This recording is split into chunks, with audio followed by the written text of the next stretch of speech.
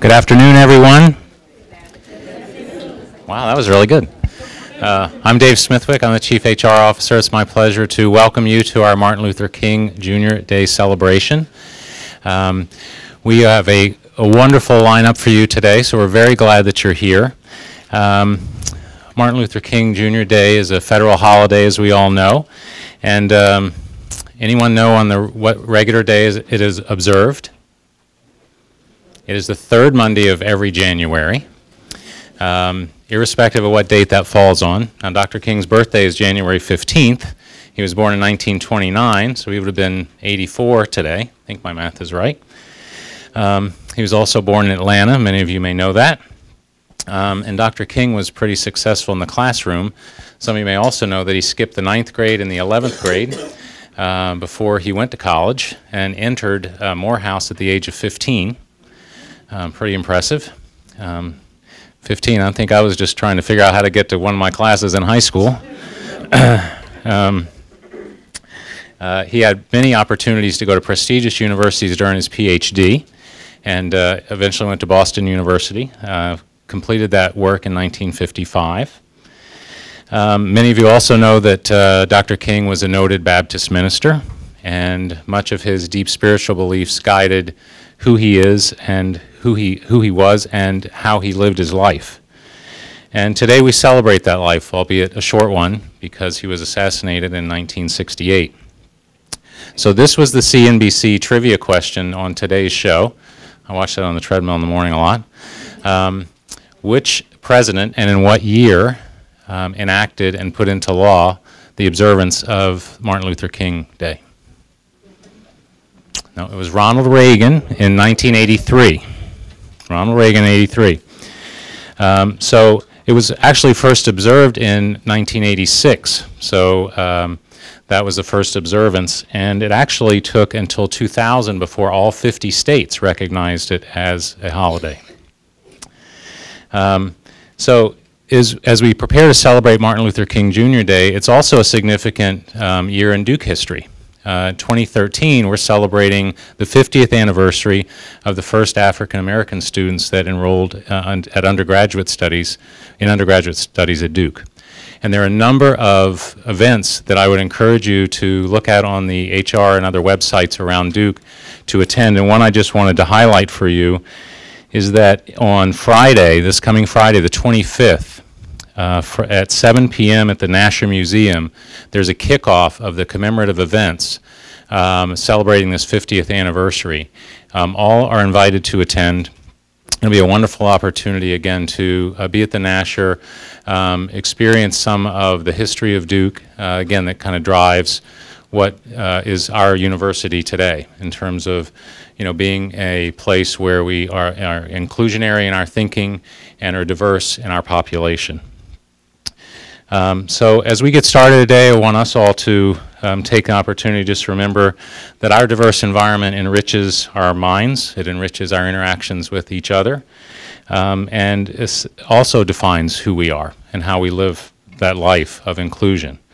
So may we never forget that we should embrace the differences that we see in each other and learn from them, and take that as an opportunity to be inclusionary in all we do in our lives. It will hold a lot more promise for all of our futures if we take that approach. And we are going to start today with a musical number by two of our DCRI staff members. Toddie Stewart is going to be playing guitar, and Queena Green is going to sing. And so I ask them to come up now.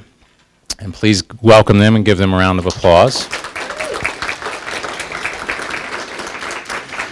Dr. Christopher Edwards will be our keynote speaker, and I'll introduce him after the song. Thank you.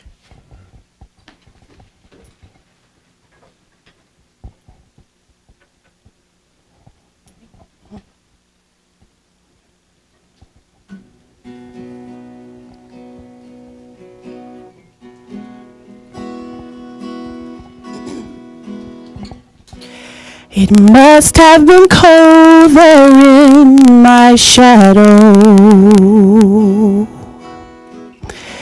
to never have sunlight in your face. You were content to let me shine that your way. You always walked a step behind.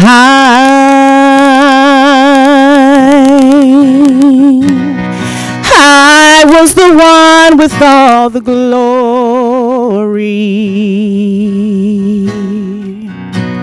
You were the one with all the strength. A beautiful face with such a name. I never once heard you complain. Did you ever know that you're my hero? And everything I'd like to be. I can fly higher than an eagle, 'cause you are the wind beneath my wings.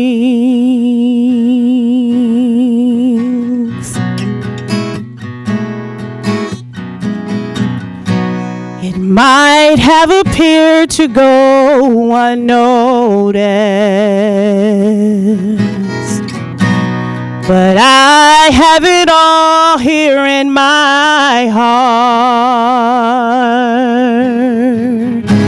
I want you to know I know the truth.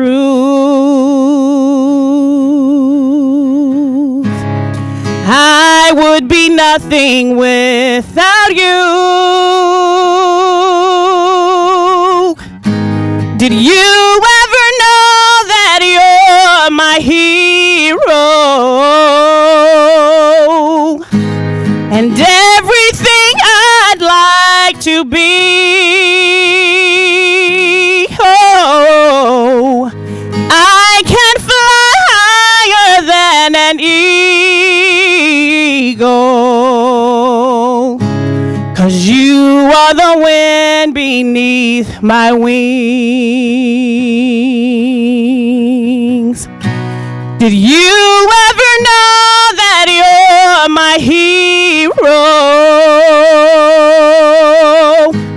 And everything I'd like to be.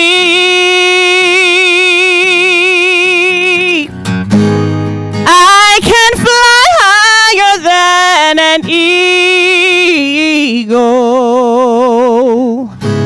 'cause you are the wind beneath my wings. Fly, fly, fly against the sky. I thank you, I thank you, I thank God for you, the wind beneath my wings.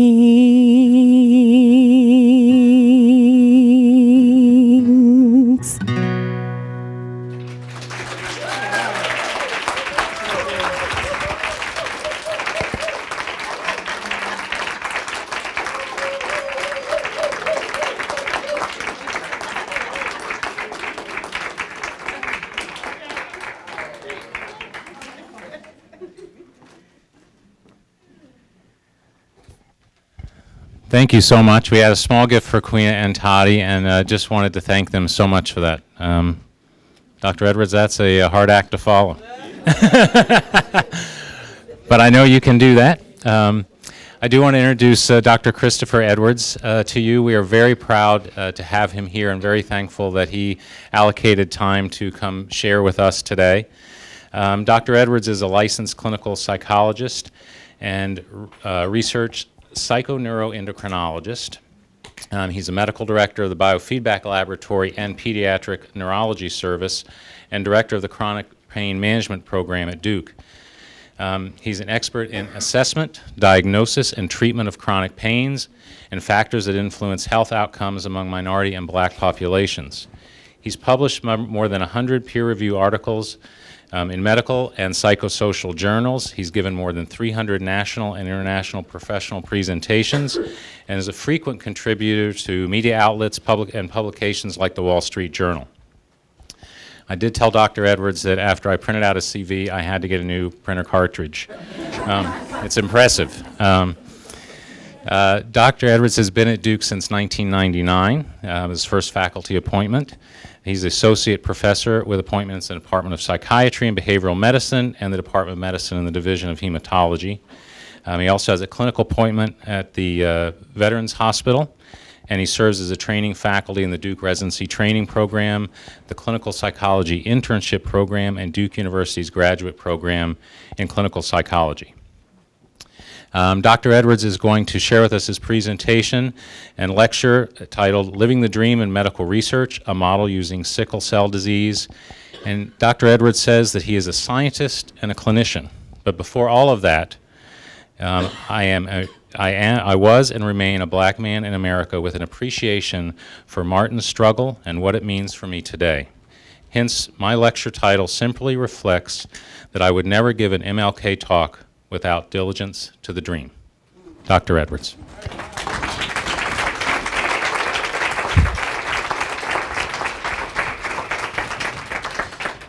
I'll need the guitar.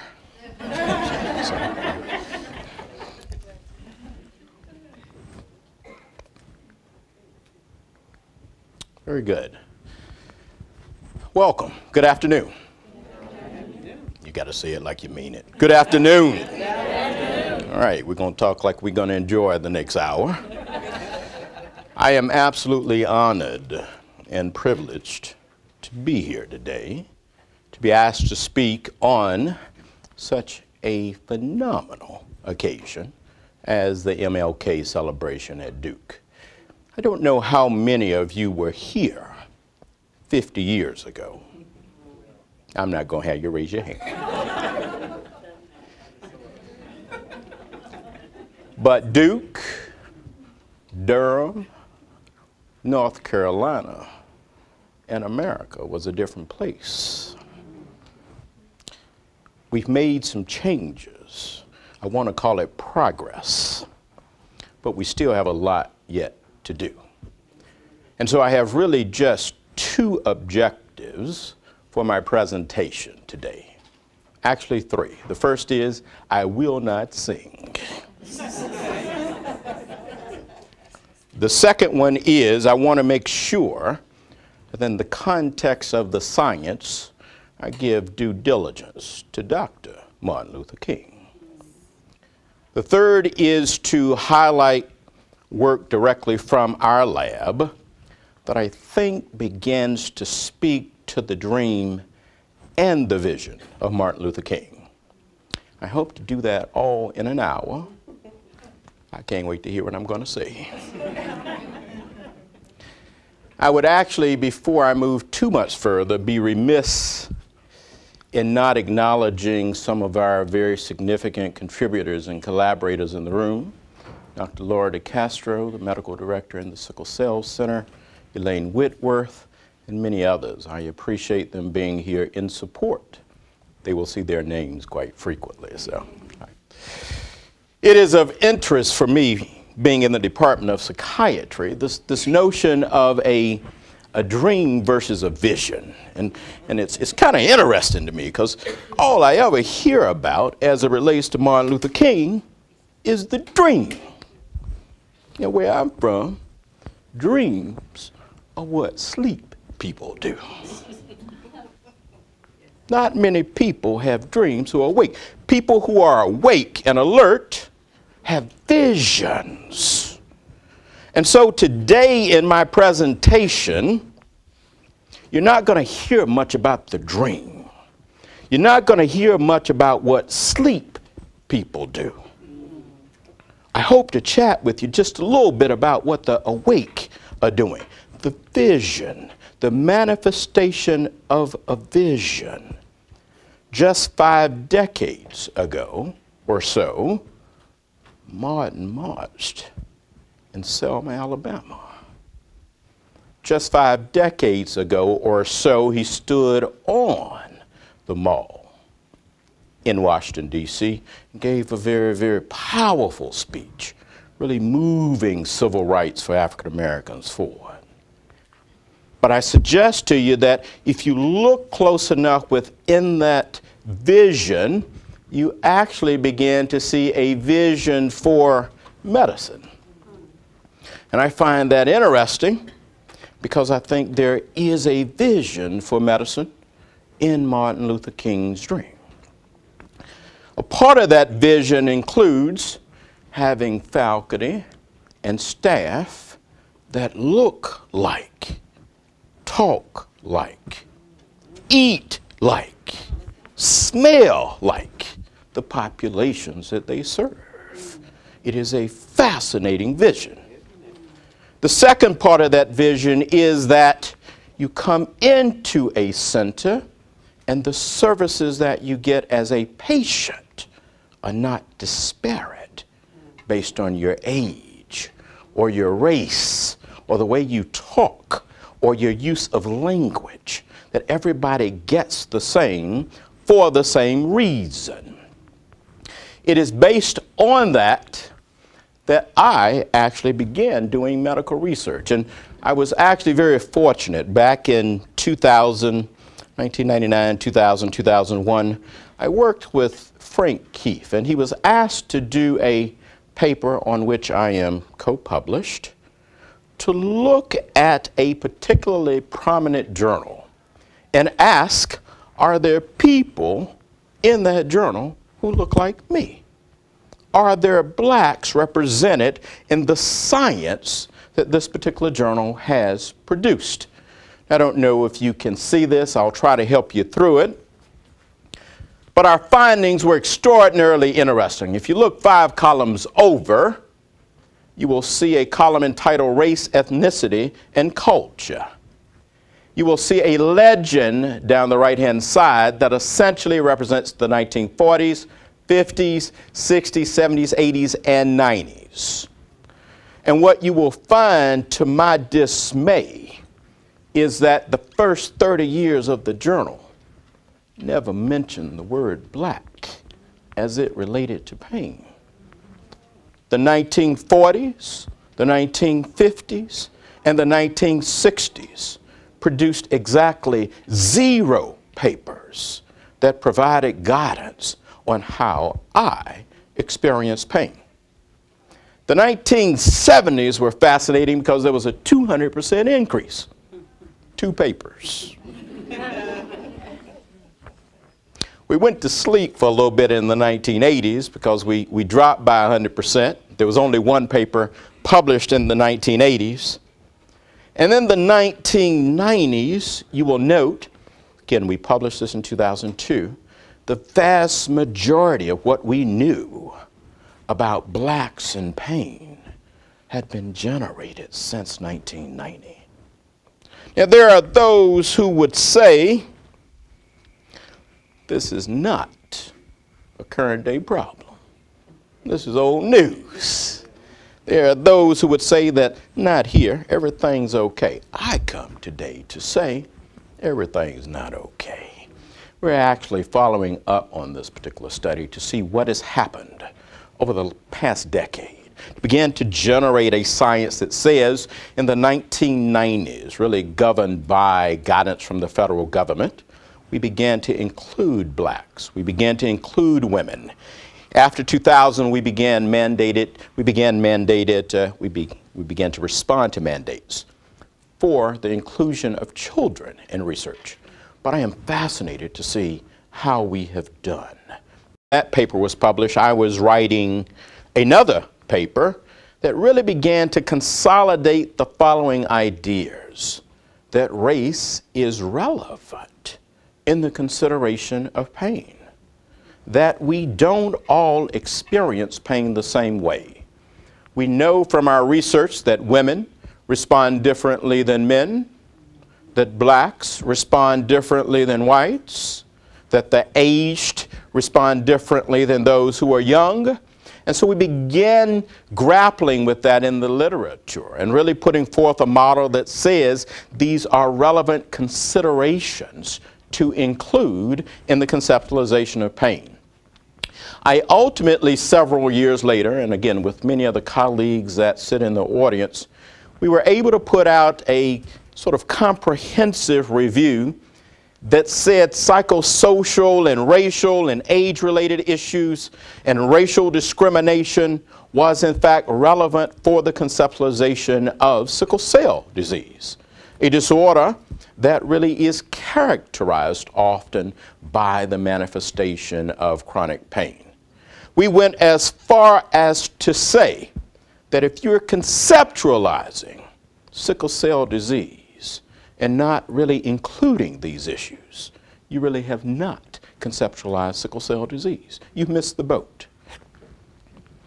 The ultimate model that first few years of experience in my life generated is actually captured here. And I want you familiar with this because this will actually guide and give credibility to almost everything that we'll talk about after. This model says simply that if you want to understand any single person's report of chronic pain, their experience of pain, you need to consider all of these factors. Certainly, biology is relevant, and we often start with biology. You often go into your doctor's office and say, it hurts right here, and the doctor says, let's see what we can find out. But sometimes that's not enough. Sometimes pain persists, although healing has occurred. Sometimes pain persists and exists even when the radiographs and the MRI say there's nothing there. And in those cases, it's sometimes important to have additional data that you can look at. We recognize that a person's thinking is relevant to how they experience pain. When they see their disorder, when they see their disease as an obstacle to be overcome, they tend to do pretty well.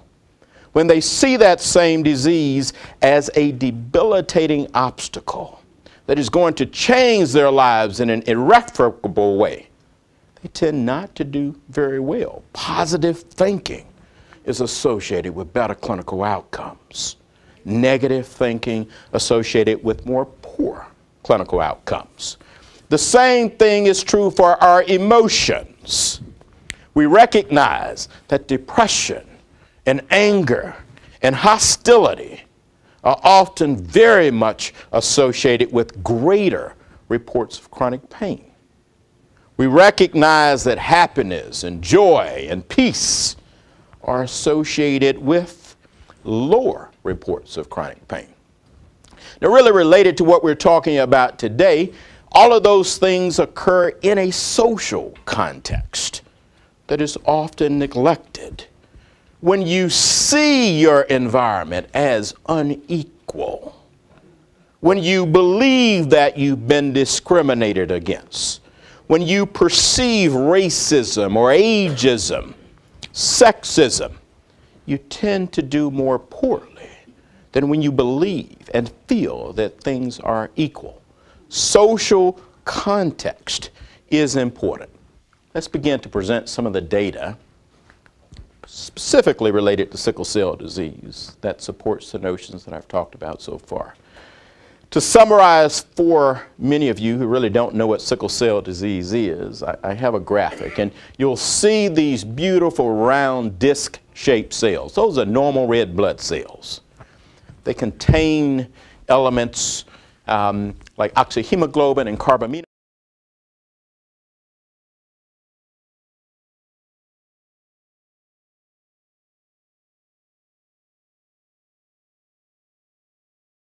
Shaped cells. They're very interesting for several reasons. First, they don't carry gases very good, and so they are not very good at restoring tissues. Their shape actually allows them to occlude small vessels and produce pain. And what happens on the other side of the occlusion often is that those tissues die. If that occlusion occurs in the brain, you may have a stroke. If that occlusion occurs in an organ, that organ may fail after a period of time. The point of this particular graphic really is that these patients often suffer a tremendous disease burden. They often begin narcotic medications at an age that is extraordinarily young compared to other disease states. Their hospital utilization is extraordinarily high. They end up in the emergency rooms quite frequently. The number of days that they're hospitalized is high, and the number of days that they spend in the hospital once hospitalized is very high. They show up in emergency rooms with some degree of frequency. And so they often are characterized as drug seeking. That's us talking to them. They often are viewed as having a motive other than pain relief for the services that they seek. We'll talk about sickle cell disease more as we go along. Around 2000, 2001, again, as a result of everything I've talked about, we began a study. And the study design I've kind of laid out for you here because it characterizes most of the data that you will see subsequently. The design of the study is longitudinal. We follow patients every year with an 800-item survey. Now, I don't know if you've filled out 800 questions recently, but that's a burden in and of itself, too. I'm a part of the disease burden. We also do a medical records review to see what new findings there are. We look at healthcare utilization. We look at number of emergency room visits and other kinds of things. We currently follow about 171 subjects in the study. Age ranges 18 to 75, mean age about 34. Education, it is a relatively educated sample, about almost 14 years of education on average. We followed them with a large number of psychiatric and psychological questionnaires and surveys. We evaluate depression and stress and anxiety and pain and coping and anything else we can think of, to be honest with you. The goal is to learn as much as we can about the subjects. Ultimately, there are exclusions like they can't be in an acute crisis at the time of our evaluation, and we see all of the patients when they come for their normal hematological visits in hematology clinic. So one of the first things that we were interested in is mood and affect. How is their mood? And this is a paper produced by one of our students, Michael Stanton. This paper is interesting for me for the following reason. It says the following, and I'll try to summarize it for you.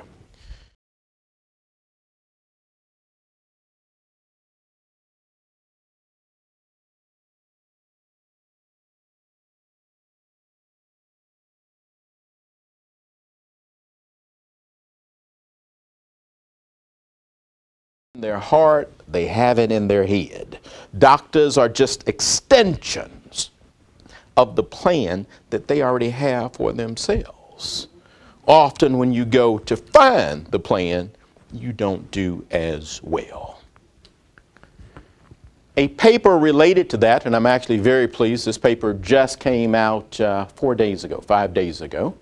And so you're getting hot off the press. You're the first people to see it. Too bad I don't know what's in it yet, but yes. The idea, in a very similar way, is that locus of control is relevant. That people who have it inside, who see the medical center as a tool for them, tend to do best. Those individuals who are relying on the medical center for answers, who are dependent on the medical system for their resolutions, tend to do most poorly, tend to have the greatest levels of depression, tend to have the lowest quality of life. This is one of the papers. There are very few papers that I think move researchers, but this was one paper that moved me in a substantial way. I talked earlier about about blacks not being represented in the scientific literature, and I think this is one of the papers that actually specifically denotes why that's relevant. This is a paper that demonstrates that when you look at the factors that predict suicide and depression in African Americans, it tends to be different than those factors we have historically known to be associated with depression and suicide in our white colleagues. Being sad and getting sadder is often a characteristic of increased suicidality in whites.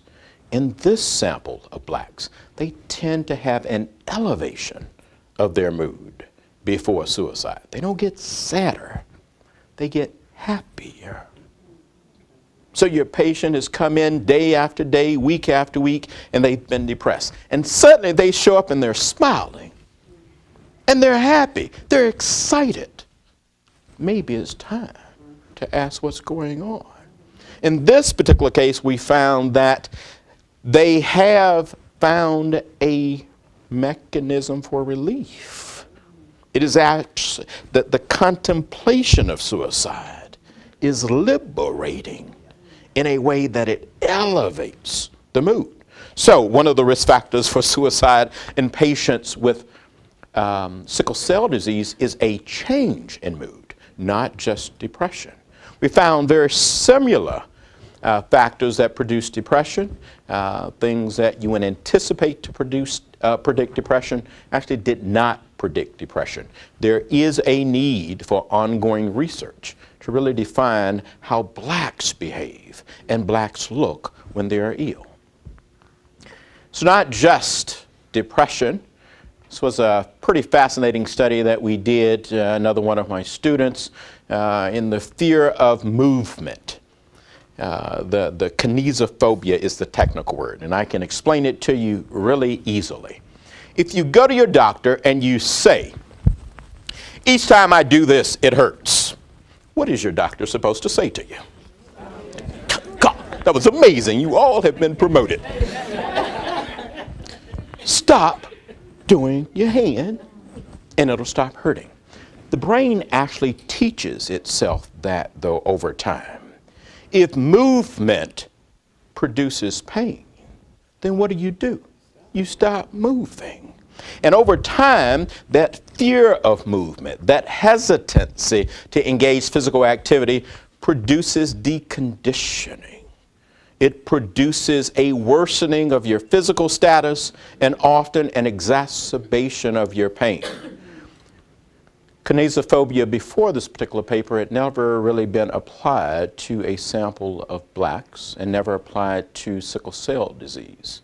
This paper actually demonstrated for the first time that kinesiophobia is a relevant predictor of deconditioning, who will and will not engage in physical exercise and who may or may not ultimately have greater pain. Somatization is another area that we've studied as it relates to mood, and the concept here is pretty simple.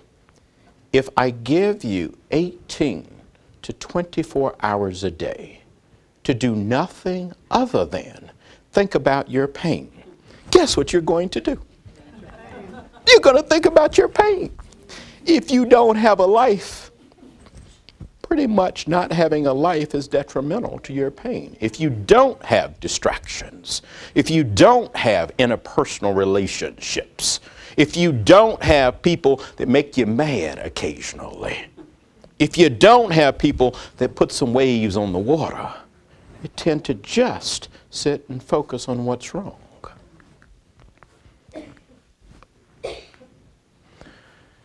I always hesitate to do in-press papers, but I'm going to do one now. This paper is actually in press in Pain Research and Treatment, and I mention it because it really is relevant.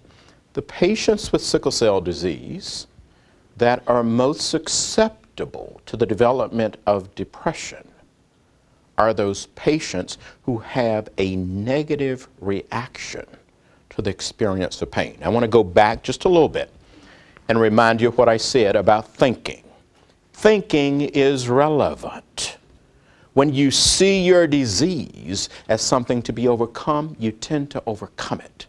When you see it as an obstacle, you tend to be debilitated by it. Here's clinical evidence in a paper that is up and coming that that principle applies. Patients that have the greatest negative reactions to their pain have an epidemiology of depression that is exponentially higher than their colleagues that respond positively to their pain. Coping is relevant, and one of the primary coping mechanisms that I was interested in when I first came to sickle cell research was religion and spirituality. And we ask in this particular study a very simple question. Was church attendance and religious behavior associated with better or worse pain ratings? And what we found was that those who engaged in weekly church attendance, those who engaged in religious activities, tended to do better than those who didn't. Now, at the end of the study, we recognized that we had probably asked more questions than we had answered. And true, what we didn't know is if healthier people were just more likely to go to church and the sick people were in bed unable to go to church, or if church actually had a curative effect, if it had a positive coping effect. And so we engaged several additional studies. Carol O'Connell, in this particular study, asked the very relevant question, is more always better when it comes to religious coping? Is there a linear relationship between religious coping and clinical outcomes for patients with sickle cell disease? In our findings, I will summarize for you here. The answer is no. Extremes at either end are associated with poor outcomes. Those who have nothing but religion don't have much. Sometimes you have to get off your knees and get on your feet. You have to take your medicine. You have to go visit the doctor. You have to go running on the treadmill. If you're always on your knees, you get deconditioned just like everybody else. At the opposite end, we found that those with no faith, no belief system, often did pretty well the first crisis, but were not able to endure. They got exhausted pretty easily. And so we found that at both ends of the spectrum, people did poorly. The people who did best, we call them the moderate middle. They knew when to pray. They knew when to fight. They know when to be on their knees. They know when to be on their feet. They did pretty well, the moderate middle. Now, Kamala McDougall asked a question around the exact same time, actually published in the exact same journal at the exact same time, if all coping was equal. And so we took three commonly thought about mechanisms for coping among African Americans: hostility, active coping, and prayer.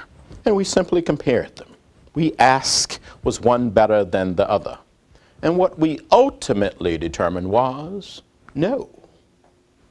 One is not better than the other. Each tends to be done best by a particular type of person. It's what you get used to.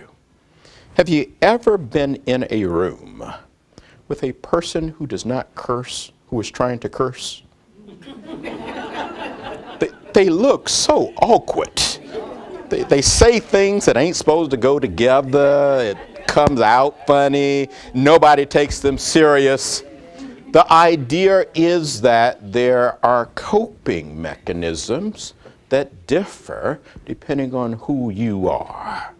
What you get used to is what you tend to do best. Some patients learn very early that if I go into clinic and I make a lot of noise, I cuss two people out at the front desk, they get me through quickly. They get me in and out 15 minutes, I'm in and out. If I don't do that, I sit for 3 hours like the rest of you. Other patients learn that active coping, doing things for themselves, is the best way to get things done. And other patients learn that prayer, internalizing it, is the best way to do it. I suggest to you that we didn't find differences. What we confirmed was that what you do is what you probably should continue to do if it's working. We asked the question at some point, and this was published in 2006, are your parents relevant at all? And we couldn't figure out a way to really discern that. And so we developed a simple questionnaire that asked if your parents abused substances, alcohol and or drugs, when you were a child. And it was a simple yes/no answer.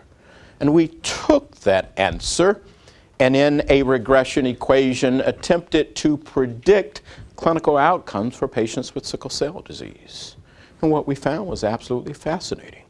Patients, adult patients, whose parents abused alcohol or substances when they were young, reported greater levels of pain, greater levels of psychiatric morbidity, and lower levels of quality of life than their counterparts whose parents did not abuse substances. Our conclusions were simple, that what you see is relevant too, that your environment really does influence ultimately how you cope, how you treat and manifest your diseases. Related to that, we did a brief study, and we ultimately just presented it as a letter to the editor because of the small n, but I think the relevance of the study is consistent with what I'm talking about. We did an adoption study, and we simply asked patients if they were adopted or not, and those who were adopted, we compared to those who were not. Patients who were adopted actually did better. They had lower levels of pain and better psychiatric profiles than those patients who were not adopted. Here we evoked what I call an inoculation effect, that some stress in your life actually makes you stronger. I know you've heard those things that don't kill you make you stronger. Here it is in real life. I think those patients, and our guiding theory here is that those patients with those early psychosocial stressors who still were able to manage them grew and developed coping in a way that their counterparts who did not have those experiences may not have had an opportunity to do. We've looked at weight and nutrition, and I'm really proud of this paper.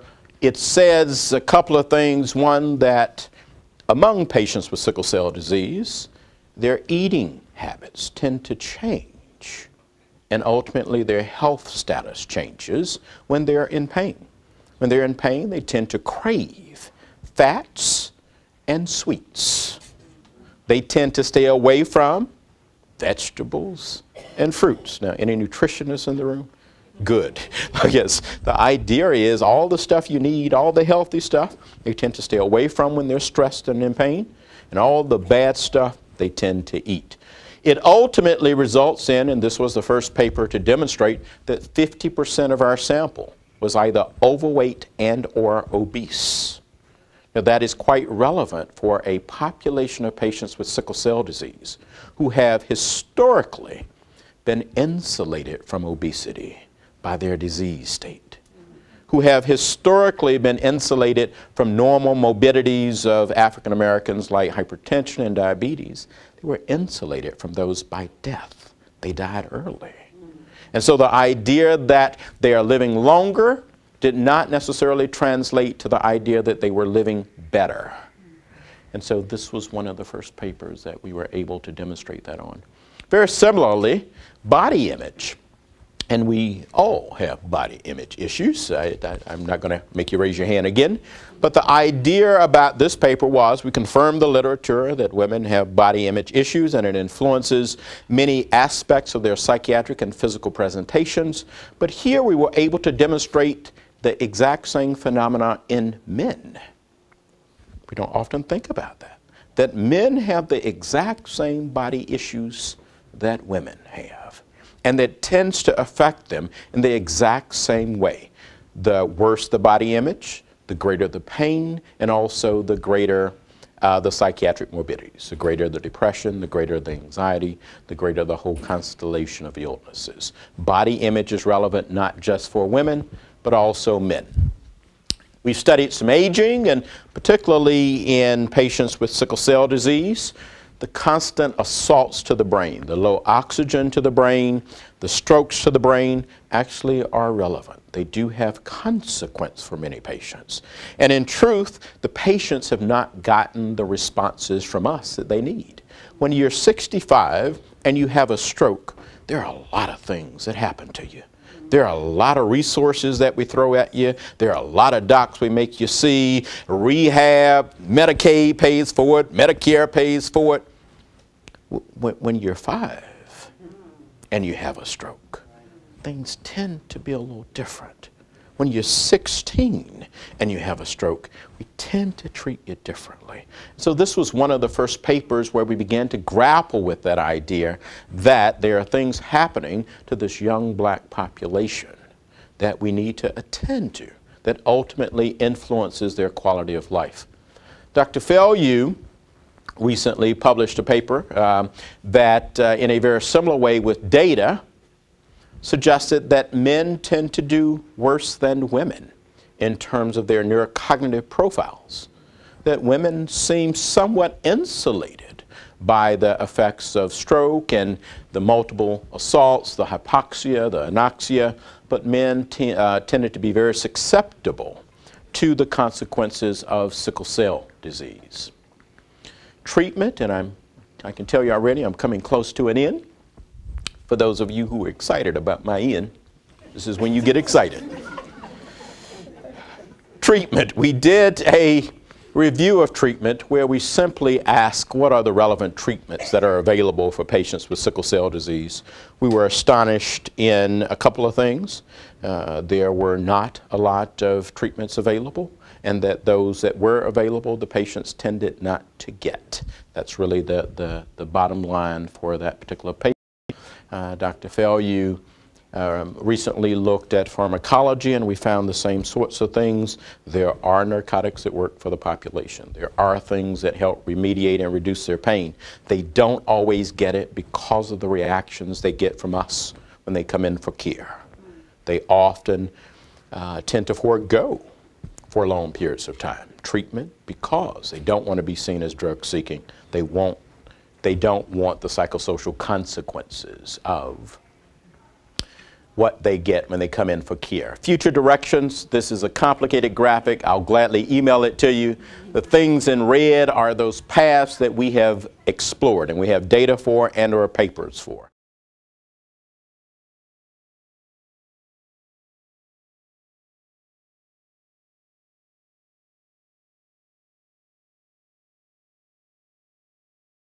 My summary is really straightforward. Medicine, medical research, clinical practice is a microcosm of the society. Things that happen out there also happen in here. Discrimination, inequity, racism, sexism are often active in the community, but we tend to see the medical center as a buffer. I come today to say that that buffer is not as strong as you may believe, and that we really have to attend to these issues in a very prominent way on a day-to-day basis. Our work often discusses groups. We talk about blacks, we talk about women, we talk about the aged or young, but the truth of the matter is we still have to deal with individuals, and our ultimate task must be to provide a high-quality service to individuals, not groups. I've never had a group come to my office for services. My conclusion is really straightforward. I think there is a part of the dream and the vision that impacts medical care and medical practice, and we approach that and we address it in a consistent way as we attempt to eliminate health disparities. Thank you.